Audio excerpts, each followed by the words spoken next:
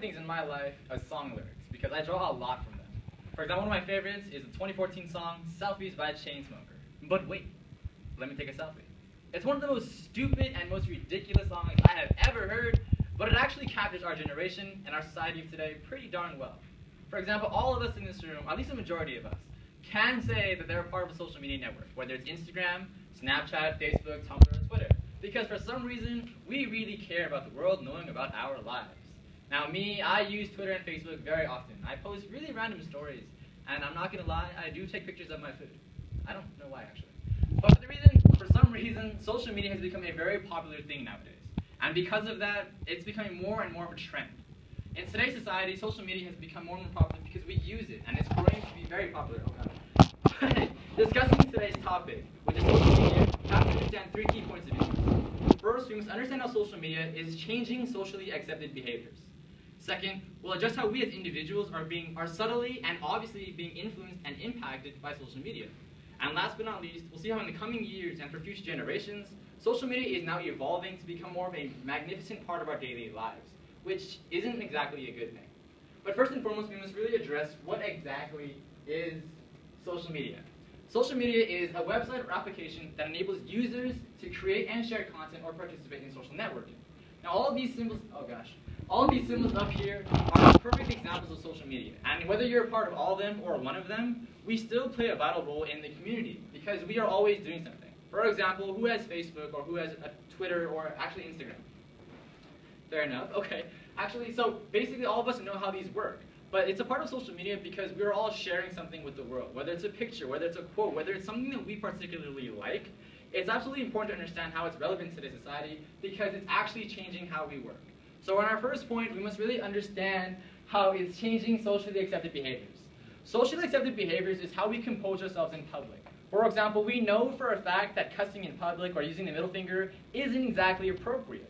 But for some reason in today's society, that value and that standard is slowly changing. If you look at these pictures on the screen here, we see a young child flipping the camera off and what happens to be very young children dancing and twerking on each other. Now, when I grew up, I didn't really know how to dance, to be very honest with you, but I knew very certainly that my groin plus another person's butt wasn't supposed to touch. Now, although for my generation and for my childhood, that was very important for me to understand, and today in 2014, that standard has greatly changed. We see these vines of children cussing and using profanity or doing things that aren't exactly appropriate just because people think it's funny. One of the saddest things, that I saw just recently was a vine, I know you can't see this very well, was a vine of a child smoking a weed joint. And the person who gave the child the weed joint was his parent, and he laughed as the child smoked the weed joint. Now, if you were to be future parents, is this the kind of value you want to instill in your children? The answer is obviously not, because social media in itself is changing that. It's kind of sad to see how it's changing us as individuals, but for the most part, it's worse for the younger generations. It's not that they are more likely to absorb it, but because they use it much more often. I've seen 5th graders with Facebook posts like, ooh, hit me up, I like this. And I'm just like, wait, what? So essentially, you have to understand how social media is changing socially accepted behaviors. We are drastically being changed by what we see, what we hear, and ultimately what we do. A study taken by The Economist in February 14th of 2014 highlighted how more than 37% of teenagers nowadays are being involved with social media because they think it's cool or popular. They're not focusing on academics, they're not focusing on their personal lifestyles, rather what their friends like. They want a favorite or a like on Facebook and so forth, which generally shows how socially accepted behaviors is being changed greatly because of social media.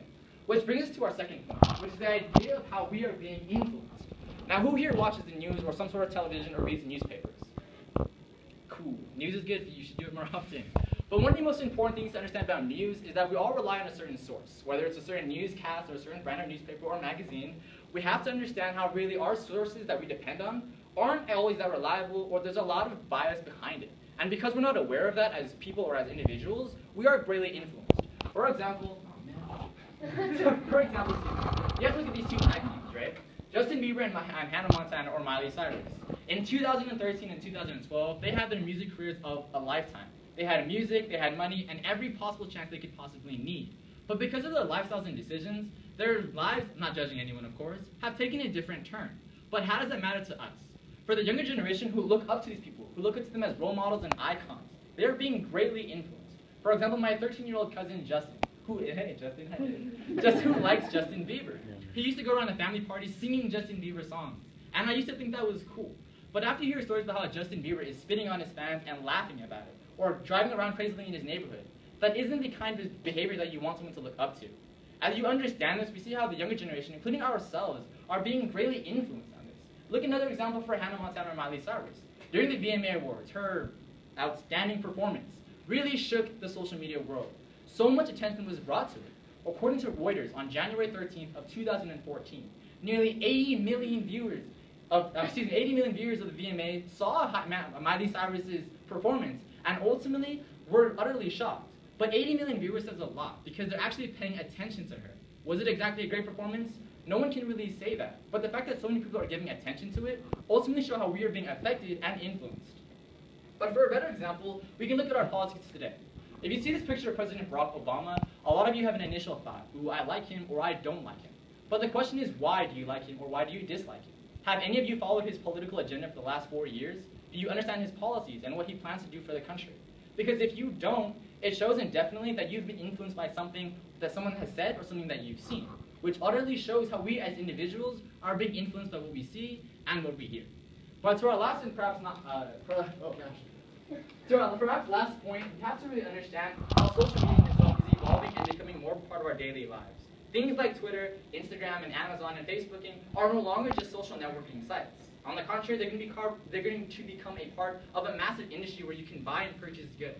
In the evolving economy of today, we have to pay attention to literally how we are being changed. And because social media is growing, because everybody is using it and technology is rapidly evolving, it's becoming more of our daily lives, which indefinitely shows how social media is changing. When we combine 3 points of points of interest altogether, we must understand how really social media isn't bad, but it's important to also understand how we were being influenced by it. First, we clearly saw how social media was changing socially accepted behaviors, how younger generations such as our children or our cousins or nephews were being negatively influenced. Second, we saw how we were being influenced by what we see as icons or even political role models. And last but not least, we understood how really the social media world is changing to become an industry, which indefinitely shows how social media is evolving. Now that we're more aware of it, maybe you'll be more careful as to what you look at or listen to.